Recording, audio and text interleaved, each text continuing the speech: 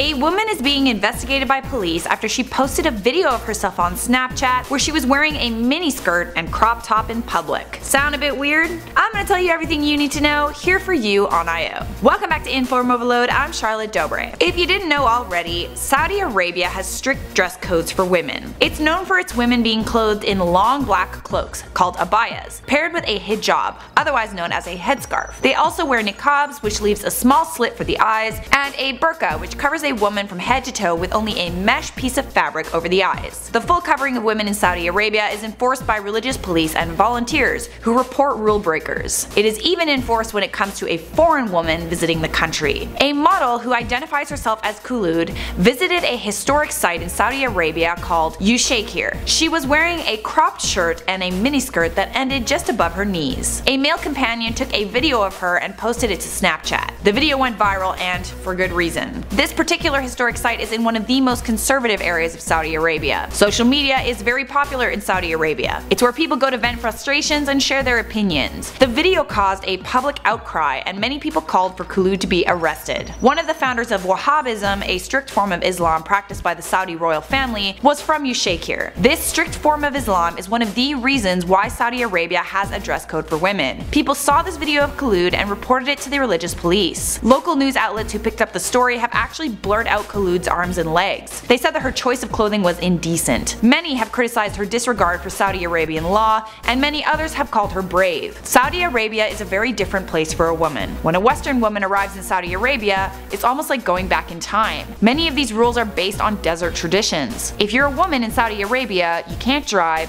you can't get a passport without a male relative's permission, and you can't be seen in the company of men that you aren't related to. Change is happening slowly though. Just last week, the government announced that girls will now be allowed to play sports and enroll in physical education in school. The religious police have also been recently restricted. They don't have the power to arrest people anymore. As for Khulud, come on dude, she wore a mini skirt, she didn't hurt anybody. That's my 2 cents, tell me yours in the comments below, but right now, it's that fun part of the video where I'm gonna respond to some comments from previous videos. Homerless said, I have 4 children in my basement eating potatoes wearing a potato sweater.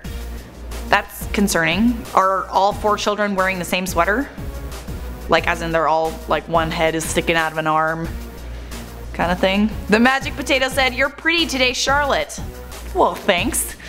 Wait, just today? What about other days? Am I not pretty other days?